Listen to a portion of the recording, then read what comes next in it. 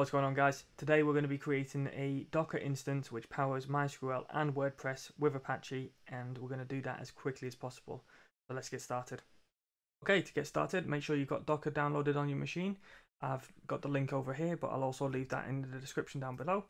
Once that's done, you want to make sure that it's running. So I'm just going to pull up my integrated terminal here. I've got just a default window here, which is WordPress Docker. And if I run docker-v, we can see that I've got a Docker version. Let me zoom in a little bit. You can see that I've got a Docker version, and also if I run docker ps, you can see that I'm actually running 0 containers right now. So I've got Docker running, and I'm running version 19. So let's just drag this down a little bit. So what I'm going to do is I'm going to create a Docker compose file, .yaml, so YML, and then in here we need to specify the actual version. So I'm going to say version, and then I'm going to put 3. Now this is the type of syntax that we're going to be using in this YAML file. Okay, so next I want to specify some services, and services are each instance that we want to be running in our application. So we need a database, obviously, and we need a WordPress instance. The 2 links that I've got up here is MySQL and WordPress. The reason I've got these 2 up is because obviously we need to store our database, our information in a database somewhere, and then we've got our WordPress instance, which is also going to bring down Apache for us. So these are the official Docker images, and again, I'll leave the link down to these in the description. But I'm just going to go ahead and set these up. So knock down onto new line, and I'm going to set a comment, and I'm just going to say this is our database, and then this is the next line is just our name. So what are we going to refer to our database as? So whenever we're talking within this Docker kind of setup, we want to refer to the database as DB. So the reason that we do this is obviously if IPs change for whatever reason, our instance is always going to be referred to as DB. Next, I'm going to knock down to new line, and I'm going to say image, and then what image do we want to use? So if I scroll down a little bit on the MySQL official Docker image, come down and you've got supported tags. These tags we can actually pull down. So I could pull down version 5, anything with 5.7, anything 5.7.32. And the reason that it does this is because I might only care that, like I'm working on version 5 of the CMS or version 5.7. It doesn't matter about the point releases. Next time I load this up, there might be a new release which is version 5.7.33, and that's fine for my application to run. However, I'm just going to pull the 5.7 instance at the moment and not be, hyper specific and run the latest ones. So I'm just going to say MySQL : 5.7. So that's the image that we're going to pull down. Then I want to specify a volume. So volumes, and then I'm knock down onto a new line and put a hyphen. Volumes is basically a way for your data to persist between your computer and the actual Docker container. So if for any reason we close down Docker, and that's very plausible, you might shut down your computer at night, or it crashes for whatever reason, or it doesn't load on startup. Like we don't want to have to run the setup every single time, insert our data, create our users, basically set everything up. It needs to be able to store that data somewhere, and this is what we do here. We say db_data, and this could be anything. I'm just calling it this because it's fairly common practice for people to name it something logical. So database data : and then where do you want that data to actually persist? So this is on our machine, and then we obviously want to match it to what is on the box, the Docker image. And so our data, db_data, is the same as what's in /var/lib/mysql. That's basically it. Next, I'm going to knock down to new line, and I'm going to say restart always. So if for any reason this Docker image failed, and it ran into a crash for whatever reason, it would restart itself. So if it's 3 o'clock in the morning on Christmas morning, your website's up and running, your portfolio, whatever, and then it all crashes, you don't have to be thinking, oh, I've got to get up and start debugging it or whatever. The image will just spin itself back up. Next, we need to specify some environment variables. So in order to actually get this set up, we need to know what the MySQL user is, what the password is, what the database name is, and the only way that we can do that is by specifying some environment variables. If I scroll down maybe halfway, here we go, environment variables. And what you'll see is you can set up like MySQL root password, the database name, the user, and the password. And that's exactly what we're going to do at the moment. So the environment variable syntax is just basically a key value pair, and we need to match exactly what is said here. So we can't like make up our own ones. We can't say user colon whatever. So it's looking for this specific name. So I'm going to say environment, knock down onto a new line, and then indent, and I'm going to say MySQL underscore root underscore password, and I'm just going to say password, because obviously this is just local development, so I'm not too worried about security. And then next I'm going to say MySQL underscore database colon, and I'm just going to call this WP for WordPress, and then MySQL for user, and let's just leave that as root, then MySQL underscore password, and then again let's use password. So we've got our environment variables up. This is what we'd obviously need to input into WordPress in a moment. So next I want to specify a network, and this is basically just connecting our services up. So we've only got one service at the moment, which is our database, but in a moment we're going to have our WordPress image set up as well. So I want to create a network and knock down onto a new line, put a hyphen, and then what do you want to name your network? So I'm going to just name this WP and then save that. Now we can set up our actual web server. So just like we did up here where we specified a name for the database, I'm going to come knock down on a couple of lines, put a comment, say web server, and then I'm going to give our web server a name. So I'm just going to call this WordPress, but again you can call this whatever you want. Now I'm going to expose a port, and we need to expose a port, sorry I should say. And to do that I'm going to specify port colon, knock down to a new line, and then a hyphen. And essentially this is when we go to port 80 on our machine, which is going to be the port that's exposed by Apache in the configuration, it's going to go to port 80 for us, not actually for the actual Docker container. So we need to say map this port to this port in the Docker container.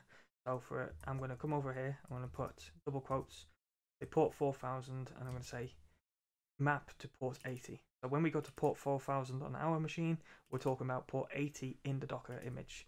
So further elaborate on that, if I say localhost 4000, that's going to go to port 80 in the actual Docker image. So moving on, next we need to put a depends on, and as I say, we don't necessarily need to put this in, but we do, and this depends on the actual database. So up here where we called it DB, I'm just going to refer to this. So this web server can only run if the database is running, because obviously it could still in theory run without the database, but we're going to need to connect to the database to pull data and set up WordPress and yada yada yada. So for this to work, make sure that this is running. Next, knock down to a new line, and then I'm going to specify the image just like we did up here, and I'm going to say WordPress colon latest. So if I do a search for the tags that we can use, obviously we can pull so many different versions of WordPress down, but I'm just going to pull the latest because I just want the latest version. Obviously if this was a production version though, I would probably want to be more specific and say I want version 5.5.3, because next time that I run this, if I was running latest and I run Docker Compose up, it might be a new version and then it actually breaks my whole application. So just be careful with using the latest one. Next, when do we want to restart? So just like we did before, we always want to restart, and now we want to map some volumes. So up here where we mapped our database data, so anything that's in MySQL over here, make sure that's mapped to our local instance of db_data. We want to do the same here. So when we're working within the Docker image, I want to make sure that when I'm changing files on my local machine, which is in this folder here, that it's getting replicated within the Docker container. So I'm going to create a folder called HTML, and you don't necessarily have to do this. It's just I like having some form of hierarchy, because if I need to go above the HTML folder, I want to make sure that that is replicated on my version control, for example. So an example of this would be not necessarily for the version control, but if you're using a .env, for environment variables, you would have something up here which is .env, and I like just having the the system set up so that all of my WordPress instance is running from my HTML folder. Just go ahead and delete that because it's important. So what I'm going to do is specify an array, and the reason that we specify an array is because you might have multiple folders mapped to locations within the actual Apache server. So I'm going to say within here, I'm going to work with the HTML folder. And then where do I want to map it? So I'm mapping my local instance of HTML. And where is Apache running from? And is running from /var/www/html. So our HTML folder is going to directly correlate to the HTML folder that's in the Docker image. Next, I'm going to lock down, and just like we had earlier, environment variables, I'm just going to set some environment variables for WordPress. So scroll down. Yeah, we need like the host, username, and the password. So come back, say WordPress _db _ host, and this is mapping. So like I said earlier, if we had an IP, we want to use this name db, and then we want to use port 3306, which is standard database host for MySQL, and then WordPress _b_user. As I said, they are all here. So user, password, copy this, and what's the user? I'm just going to call this root. Actually, sorry, we did call this root MySQL user, and then the password was there, colon, and we called that password. Next, I want to specify the network, and the network, as we had up here, is just -wp. That's the name of it. And then finally, I just want to link these networks up together. So I'm going to come back down onto the first line, say networks, works, colon, indent, and it's WP.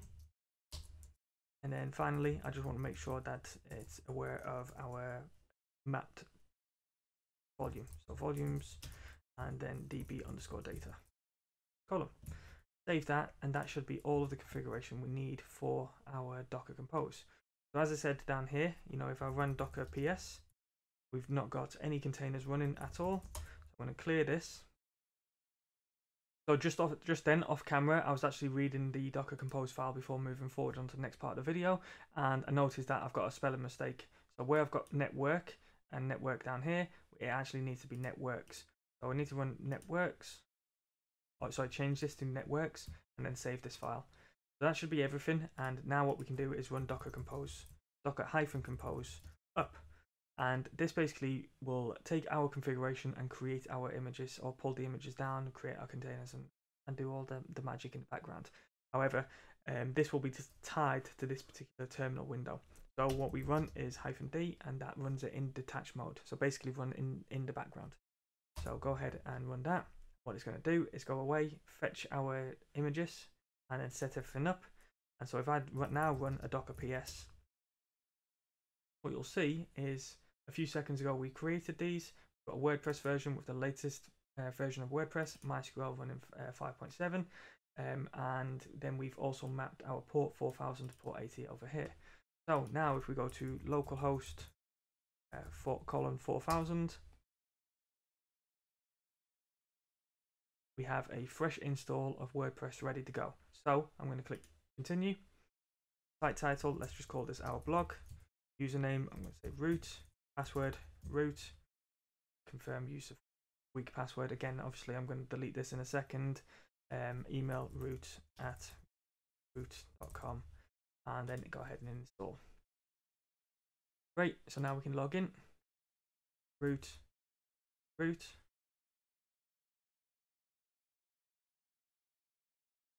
Login, and we have our WordPress instance running locally from our version, from our particular Docker Compose versions, just completely isolated in its own instance. And just to mention finally, before actually finishing this video off, we've got Docker PS and we've got our instances of WordPress running.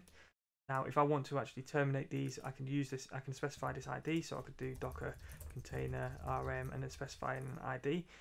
However, I could also terminate this whole thing, and I can run Docker-compose down, and what that'll do is it'll remove our containers, it will remove everything, and so I stop this from running, and it's going to stop, and then it also removes the containers as well. So if I do Docker PS, we've got no containers running now, we've got nothing running by that ID. However, if I run Docker-compose up -d again, wait for that to load, created it, come back over here and reload. Everything's working. I hope that makes sense to everyone. If you do have any questions, as per usual, please feel free to leave a comment down below. But until next time, take it easy.